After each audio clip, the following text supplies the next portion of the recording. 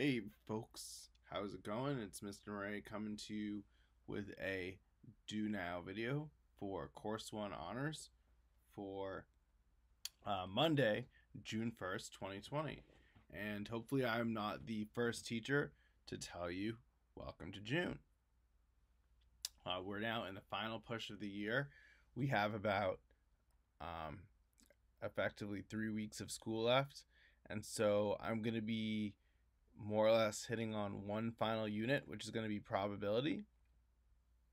I felt like that's the best unit for us to cover in a distance setting. I obviously, the ideal situation that would be that we would stay in person, but we know that's not, reality. So this is an opportunity for things for the rest of the year to play out in one of two ways. Either you can work with me, we can really kill this content and end the year on a strong note and enter course 2 feeling really well about how we're doing.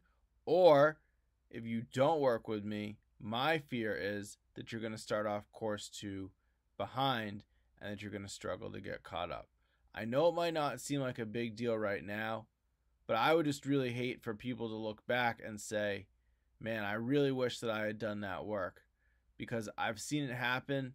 And the reality is, I would say more than 90% of the people who said that, when I would say, hey, you're going to regret this down the line, would say whatever, or like not really take it seriously. So if you're thinking that mindset, the same people who, wish they had done more work at certain times also had that mindset at that stage in the game. Okay. So remember, I'm here to help. I'll be here tomorrow for open office hours at 10 a.m., but you got to seek me out because I can't come to you always, okay? So what I have here is 3 equations. I'm not going to tell you what type of equation they are, but they are one of the types of equations we've covered since we went on the closure. What I need you to do is please pause the video, solve each equation, and then when you're ready, unpause, and you can see what I got. All right, so believe it or not, these kinds of equations are very difficult to make up off the top of your head. You'd be surprised.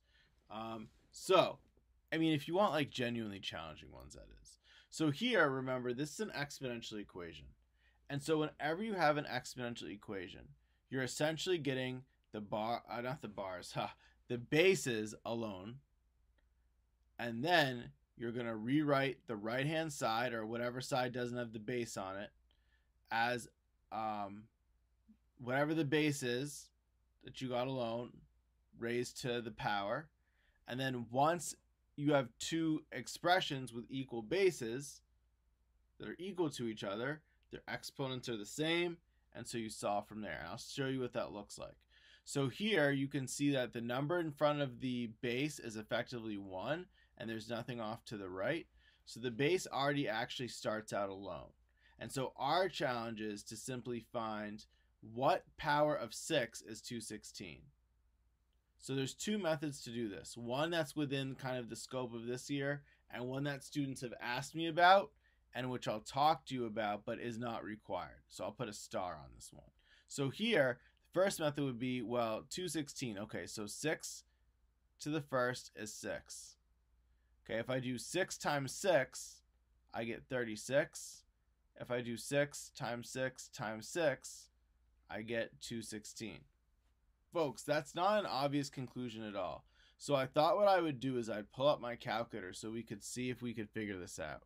So I could do 6 times 6, and I would get 36. And I would do 6 times 6, 6 times 6 times 6, not divided by. There we go. And I would get 216. So you can see 6 times 6 times 6 is 216. So that means, since 6 times 6 times 6 is 6 cubed, 6 cubed is equal to 216. You don't need a graphing calculator to do this. If you have one, it will obviously work. But if you have any calculator that can do multiplication, then you can effectively do this strategy. Okay? So what I know is that 6 to the g is equal to 6 to the 3, because we know that 216 is equal to 6 cubed. We just showed that. And so you have two expressions that are exponential expressions, and because their bases are equal, by the one-to-one property, their exponents must also be equal. And since g is already alone, we don't have to do any more work. As you're going to see in the third equation, the letter won't be alone, so we'll have to take an additional step. Some students did ask me, Mr. Murray, what about logs? Because I had brought up logs. So let's say you have 6 to the g equals 216, and you're thinking, wow, I'd really love to bring that g down because the g is what I want to find. If only there was some operation, right? Because I know, like, if I had like 3x plus 2 equals 10, I have subtraction and division. I can always get x alone. And no matter what operations, right, I could have flipped that. I could have been doing division and subtraction instead of multiplication and addition. It doesn't matter. You're always going to be able to get the answer, right? But the thing is, there's no such operation that we know of or have learned of for when I need to get something out of an exponent. Well, that operation is called the logarithm. And what the logarithm does is it will tell me essentially what power do I need to raise a number to get a certain other number. And so what you can do is you can take the logarithm of both sides, just like you can add, subtract, multiply, or divide on both sides. And when the base of the logarithm equals the base of this number, then what will happen is the bases will cancel and that letter will come down.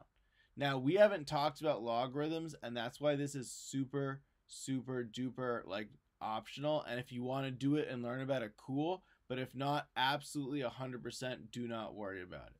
So if you take the log of both sides, the only issue is your calculator won't do it for many, many people. Sometimes if you have a calculator, I'll try on this one, under the math function,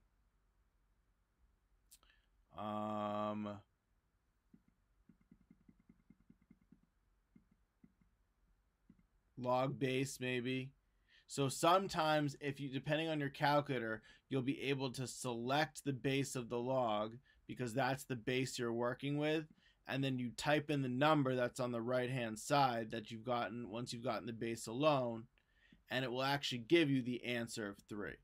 Now, for those of you who don't have that, you might be in trouble because there's not a log key for base 6. All you have is log, and when you hit the log button on your calculator, it thinks 10.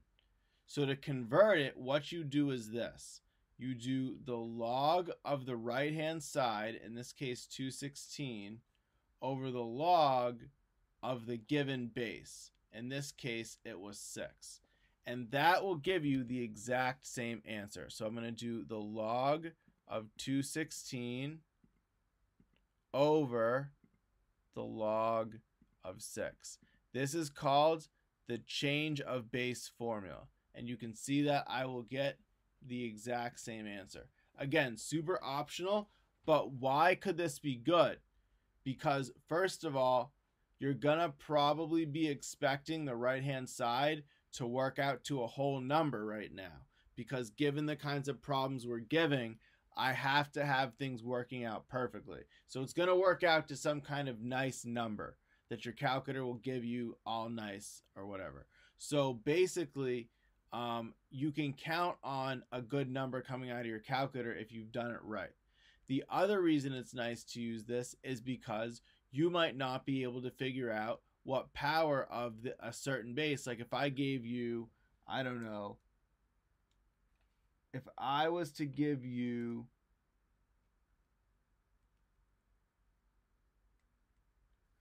40,353,607, and I was to give you 7 to the power of g, you would have to guess and guess and guess and guess and guess before you were able to figure out using the method on the left, and you would need a calculator. Using the method on the right, you would just type in the log of 40,353,607 and you would get the right-hand side would clear out, and you'd get the exponent would come down. Remember, and by the way, I just kind of made this example up. I just typed some numbers in my calculator. You would get 9. So again, the logarithm strategy is super optional. If you want to use it, it will get around needing to do that trial and error with the bases because it's the only other way to do it. But I leave that up to you. Okay, next one is a quadratic equation. Okay, I know that because I see g squared. I don't see any g's in exponents, so it's not exponential. I notice that there is a b value here. So what that tells me is that I need to use factoring. So I start by setting the right-hand side equal to 0. So I get 4g squared plus 28g plus 49 is equal to 0. Remember, the idea is you're essentially making a box and you're working backwards. So remember, the square, the A stuff always goes in the top left and the C in the bottom right. Now, we have to use patterns to figure out how this whole factoring thing is going to work. What we notice, though, you might notice, is that this is a perfect square and this is a perfect square. So how about we try 2g and 2g and 7 and 7 as our guesses. And I'm going to try that because 7 is the square root of 49 and 2g is the square root of 4g squared. I'm not guaranteed that this will be right, but the reality is I know that there's a few combos that could possibly work. I'm going to have to plug in a whole lot of them and test them over and over. But if this combination turns out to be right, since it often is, then I can save myself a lot of time and frustration. So let's see what happens. Here I'm going to get 14g because it's 2g times 7. Here I'm also going to get 14g because it's 2g times 7. And these add up to 28g. So what I get is 2g plus 7 times 2g plus 7 is equal to 0. In other words, 2g plus 7 squared is equal to 0. That's going to tell me I only have one solution because that factor is repeated twice. So essentially you're going to get only one number, like one unique number out of those two factors because they're the same, right? So if 2g plus 7 is 0, then 2g equals negative 7. So g equals negative 7 halves or negative 3.5. I would take either answer because they're equivalent. And so if you were to graph this out, let's say we were to graph this out, I wonder what it would look like. Okay, folks, so I've gone ahead and pulled my graphing calculator back up, and I've gone ahead and I plugged in two different functions. I plugged in the original function, 4x squared plus 28x plus 49, when we set it equal to 0, and I plotted another one that has a similar factorization, except instead of having the second factor be plus 7, I had it be minus 5. Let's take a look at what the graphs look like. You can see that the blue graph, by the way, is the graph of the one we were trying to solve, and the red graph is the graph of the made-up one. So you can see the blue graph, when I get to that value of negative 3.5, it gets to the graph, it touches the 3.5, and it bounces right off. However, with the other factors that were not the same, you can see that it goes through 1 and keeps going. Then it goes through the other on its way back up and also keeps going. This has to do with what we call multiplicity, which means whether a certain factor comes up an odd or an even number of times. Because this factor came up twice, an even number of times, it's going to bounce off the graph at that point rather than go through it. It's been tough to see examples, but if you think about it, you've been really seeing them all your life. Every linear function has a multiplicity of 1. The x-intercept only comes up once. They always go through, right? This one always goes through. So does this one. So does this one. Okay, etc. So last one, we are in an exponential equation, and I'm going to start by subtracting 100 because I want to have bases alone. So I have negative 4 times 2 to the y minus 1 equals negative 64. I divide by negative 4, and I get 16. And right, I'm now in the same place. I could either say, okay, 2 to the what is 16? So this is a case where the numbers are small, and you could say, okay, 2, that's 2 to the 1. Okay, here's 2 squared. Nope, that's 4. Here's 2 cubed. That's 8. Here's 2 to the 4th. That's 16. That's something that's more realistic, where you probably would not use a calculator because in the time it would take you to punch everything in, you could do it in your head. On the other hand, you could use the change of base rule that I just talked about. All right, so let's say I'm on my calculator. I'll quit out. I'll just jump back and choose this one. So when we got the right-hand side equal to 0, we were at 16. So it's going to be log 16 because that was the right-hand side.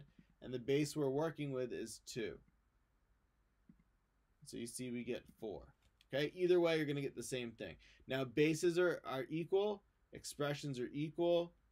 Therefore, exponents are equal. So y minus 1 is 4. So solving for y, we get y is 5. But in a sense, a really difficult solution ultimately comes down to solving a linear equation in just one step. Now, here I'll show you checking my work. So if I do 5 minus 1, I get 4. 2 to the 4 is 16. Negative 4 times 16 is negative 64.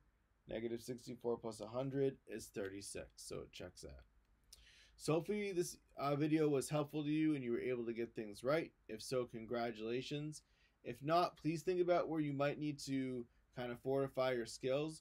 We will be moving on to a new unit. And again, I'm going to reiterate that all work for the old stuff, whether that be quadratics or exponentials, must be completed by this Friday, June 5th. Once I check it, which I intend to do this coming weekend, if it's not done, I'm not going to be putting in. I've given you guys a lot of time to do this, and I need us to move forward and think about what we can do to get the most educational value. If you're afraid that you're not going to get a passing grade based on your work completion and you want to get a passing grade, please reach out to me and I will help you put together a plan to get the work done. I'd rather you do it to me because then I can give you the work that will be the most helpful to you rather than having you turn in a bunch of random stuff just to get it done. Okay, folks, so thanks again for watching. Best of luck. Don't forget to love math. And remember, you can do it. All right, until next time, folks, have a wonderful day.